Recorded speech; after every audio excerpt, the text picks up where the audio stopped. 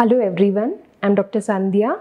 I'm working as a dental surgeon in Narayana Health. Oral health has lots to do with general health. Poor dental hygiene is associated with heart diseases, respiratory diseases, preterm births, osteoporosis, and many more.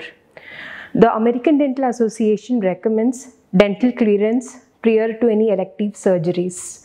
Like example, a dental clearance is must for patients who are undergoing cardiac wall surgeries for preventing infective endocarditis.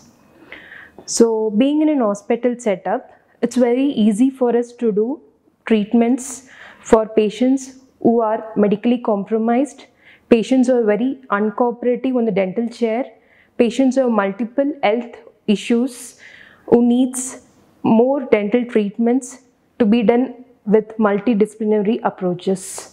Dental treatments can be safely and comfortably done in the hospital setup, which helps the patient for the better diagnosis, comprehensive treatment planning, and better outcome for the treatment. Thank you.